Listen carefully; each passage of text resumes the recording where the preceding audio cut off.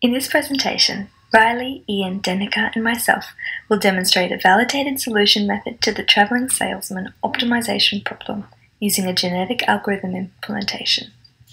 In addition to detailing our working solution in the form of a Python program, we also investigate the suitability of our approach to solving the travelling salesman problem in terms of the efficiency and accuracy of the solution method. Firstly, here is Riley to explain the problem and why it's so computationally complex. The travelling salesman problem, or the TSP, is a classic combinatorial optimization problem in computer science that has been studied for around 90 years. In the problem, a salesman is trying to complete a Hamiltonian cycle on a list of cities, whilst minimizing the distance travelled in total, that is, the least cost route. By measuring the speed of solving this problem, we can compare the efficiency of different optimization algorithms. Aside from its use in theoretical computer science, the TSP has many applications to real-world problems. Actual travelling salespeople may find this problem useful, and it may also be relevant in planning the movements of truck drivers and ships, or in designing microchips.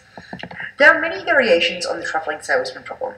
Although we are following the standard symmetric case, where the distance travelled in either direction of the city remains the same, one variation which bears mentioning is the asymmetric variation. In this version of the problem, the distance from A to B can be different to the distance from B to A.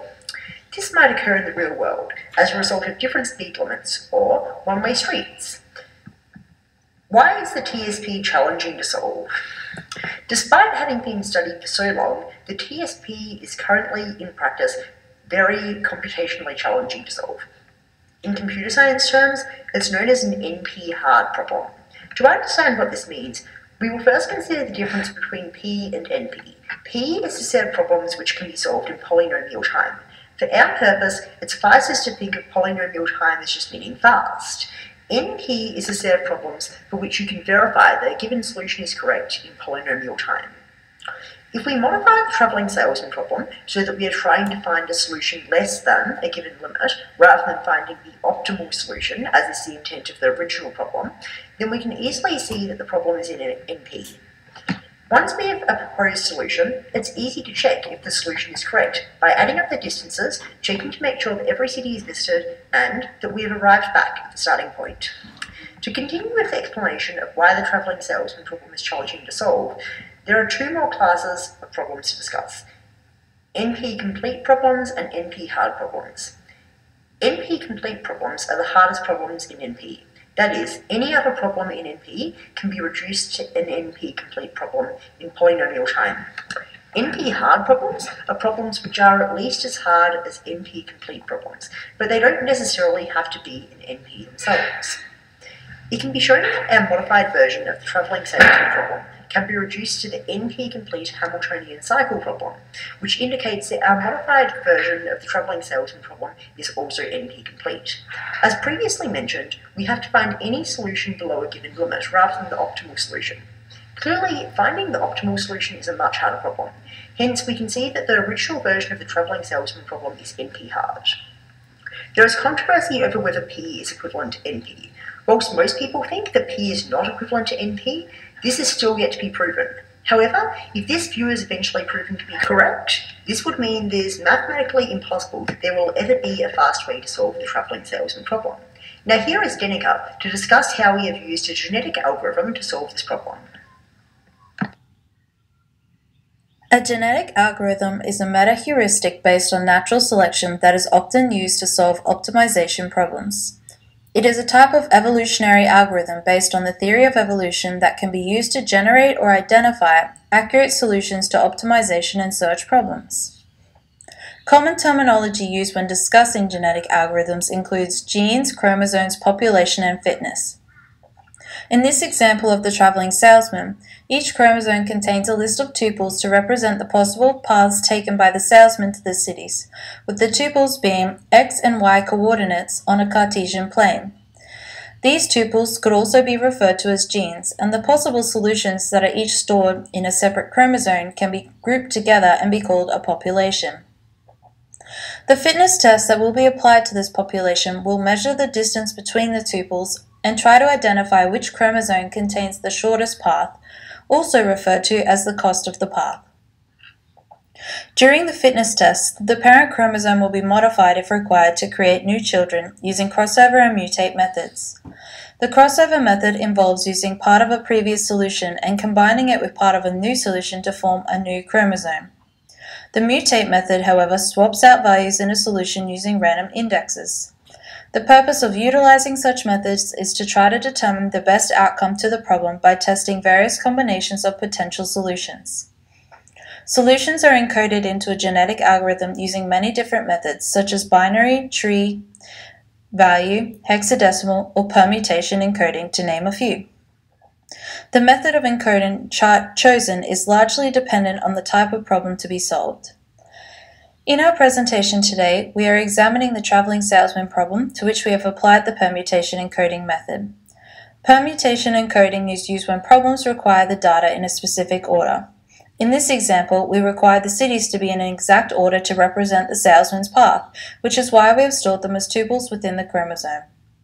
Now, Ian will explain how we implemented our software to generate the algorithm.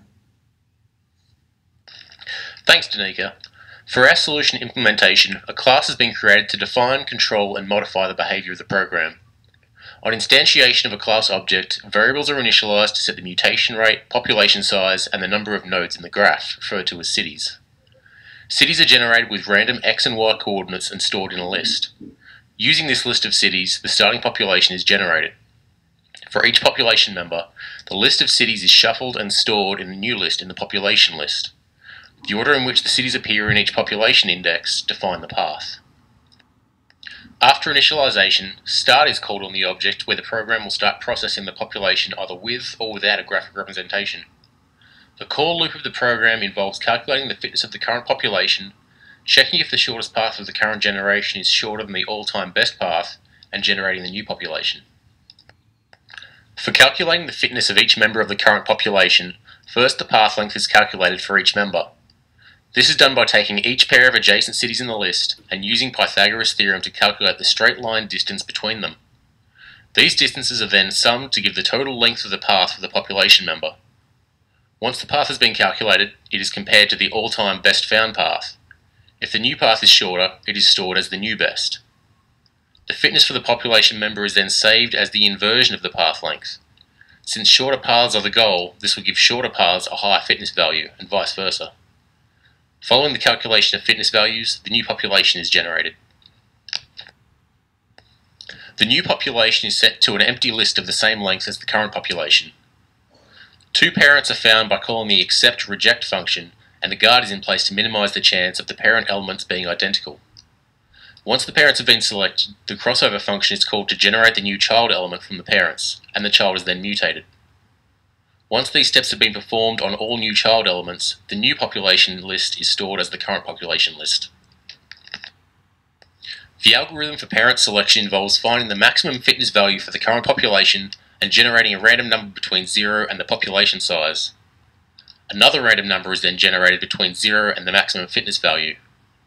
If the fitness of the population member indexed by the first random number is greater than or equal to the second random number generated, this parent is selected for use. Otherwise, the process repeats until a suitable parent element has been found. The effect of this selection method is that population members with higher fitness values will have a better chance of being selected, while not completely eliminating the chance of lower fitness population members of being selected. The crossover function for generating the child element operates by selecting a random integer n between 0 and the number of cities. The first n elements from the first parent are added to the child to define the start of the path. The remaining path elements are then inserted from the second parent in the order that they appear, ignoring any elements already inserted from the first parent. This results in the child having the correct number of unique cities in the order which takes on characteristics from both parents. The mutate function iterates over the child element, and for each city in the list, a random number between 0 and 1 is generated. If the random number is less than the mutation rate, the current city is swapped with another randomly selected city. Running the solution on small city counts with a relatively generous population size of 500 generates the best path extremely efficiently. For 10 cities, the best path was found in less than a second and only taking 17 generations. Comparatively, a brute force approach for 10 cities takes upwards of 45 seconds on the same machine.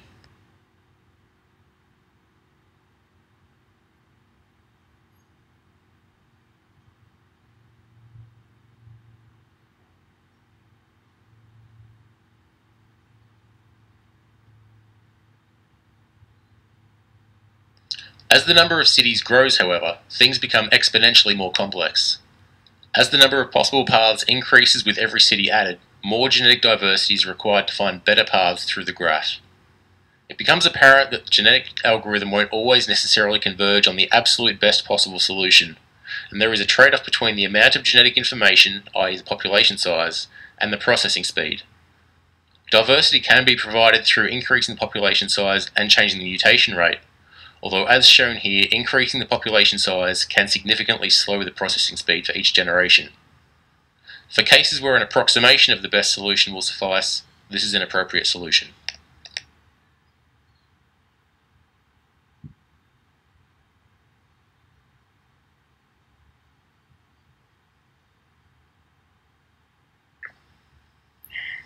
Thanks, Ian.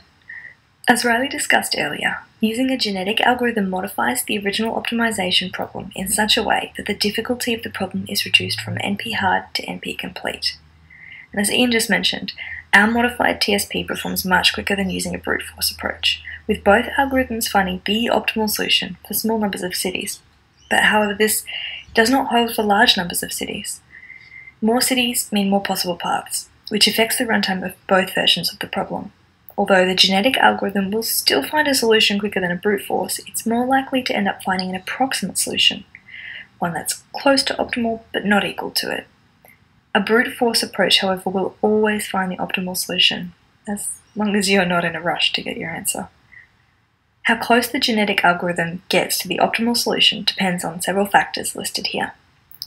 The bottom line is that for few cities, using a genetic algorithm is a great choice.